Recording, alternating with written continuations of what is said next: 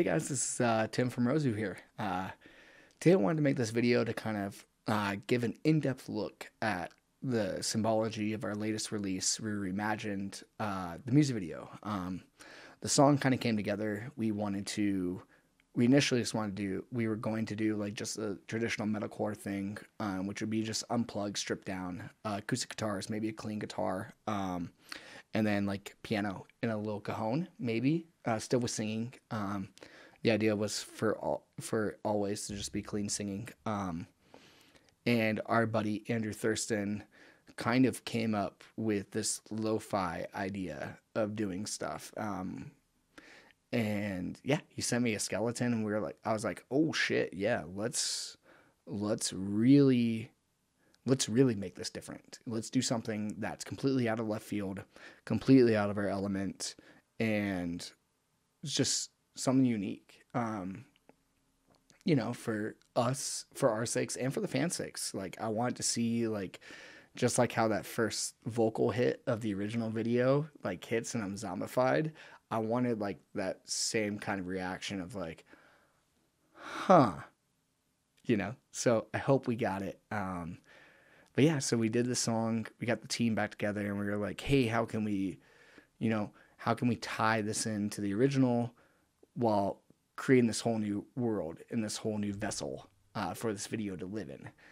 And so with Sean, Waylon, and Troy, we kind of talked, storyboarded, and we made it more, did a lot more like symbology to it, and a lot more of like, okay, this guy's just getting fucked up, but it all has meaning. So the story of the song is just letting go of the relationship.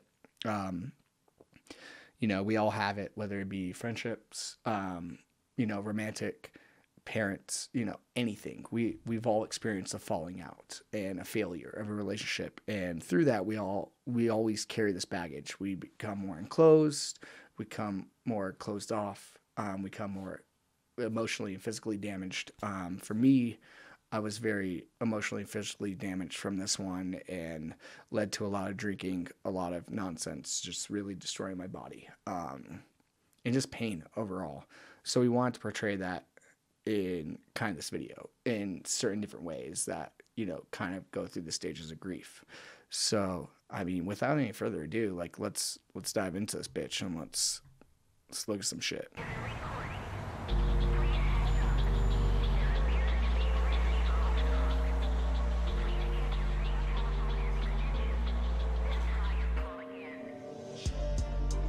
The green screen shit is fucking amazing, by the way. Like, love it so much. Worked out so well. It's like we see in that first scene, I'm holding on to the necklace with the rings on it. That's essentially, I'm still holding on to the relationship. And it's the chain me up, Left 4 Dead kind of feeling, to where it's like, fuck. Like, if this is over, just fucking kill me now, because nothing's ever going to be as good as that. Don't do that. Life gets better always, first and foremost. So we have me holding onto the necklace, the initial knife in the back, so that's the initial stabbing from the relationship failing, and we proceed. So yeah, I'm like kind of in this like drunken, strung out days.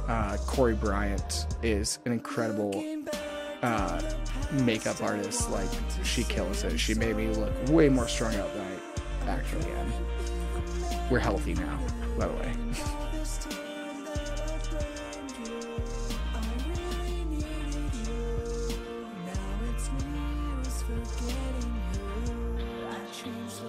So with this part, we, like, Scott and I are still kind of talking about, like, I changed the weather outside your window. Like, that's pretty much like we're still fully, we'll do whatever.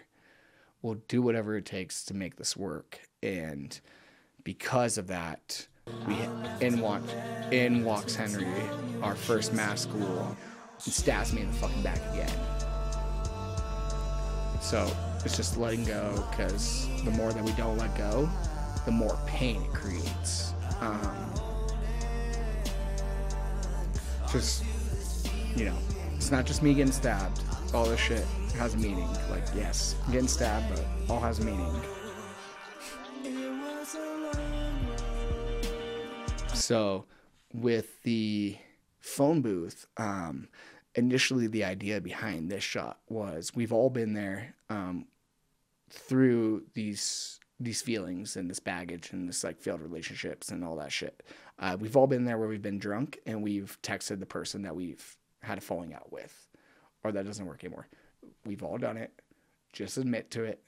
It's okay. You know, nobody's wrong here, but don't do it. So instead of just getting pretty like straightforward with it and like type it, you know, just having me text and then shit happening, we found the last phone booth in Denver and we were like, okay, well, you can bring out more emotion with a phone booth and the act of actually being on the phone talking, which I'm just yelling like, take me back, where are you, I need you, like yada yada yada. So yeah, we have this phone booth. In walks our second ghoul, Brian, who decides to throw the dagger through my hand, taking away the capabilities of being able to text. The leg, like the bow and arrow on the leg one, like that, it's kind of like an embodiment of the whole song itself, because when we get into these modes, like especially with the original where I'm zombified and I'm dead inside essentially, or dead on the outside, like the arrows taking away my ability to walk and to move. We've all, you know, there's kind of that lull after these things that like you just get depressed, you don't want to get up, it's hard to get out of bed. That's kind of what that takes. / Sean just really wanted to shoot me with a fucking bow and arrow. To be very honest, he was like, yeah, let's just throw a fucking bow and arrow in the leg too. Like, might as well. So like, that was kind of that. And you can really see me struggling. Like, as we get through, it's harder to move, it's harder to walk, it's harder to operate as a human. And then finally, we get to this line right here. Like, you made me feel so dead. You made me out to be like this. So it's kind of just, it's almost like a talk to the female / myself, that, you know, both of our insecurities of like what we want to do in life is really what kind of drifted the relationship apart. So we kind of made each other out to be this fucking just recluse, closed off person, which you gotta let go. So this is the big money shot where I actually fucking die.